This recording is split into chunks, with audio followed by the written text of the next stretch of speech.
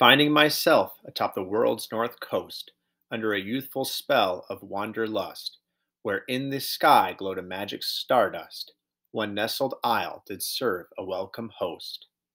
All that stood still would ice and frost encrust, as I looked to produce my traveler's fare, traversing all for places wild and rare, taking no heed of autumn's arctic gust.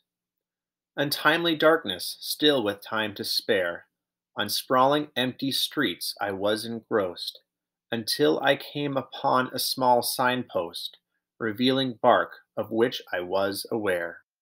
Fixed an edifice with naught to boast, as if a long-seen friend I once did trust, for resting here upon earth's feeble crust, before me stood an outpost, northernmost. Somehow it felt as if both right and just, a safeguard from man's lost and prideful error, I strode in humble dwellings to the chair, a depiction of power most robust. Belonging to the 12 apostles' heir, named for our Virgin Mother, honored most, in the name of Father, Son, and Holy Ghost, my roving soul did stop to pray a prayer.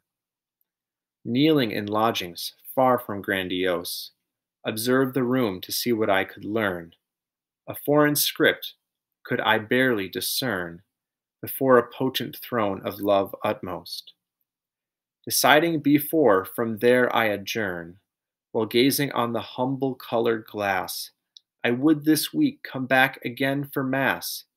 To this meek vessel I would soon return.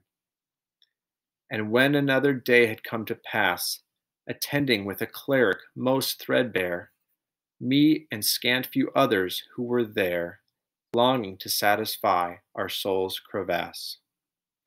Had not some hardy souls once dreamed to dare to spread the word to ends of all the earth, with glory to his hallowed virgin birth, no light would shine through circumpolar air.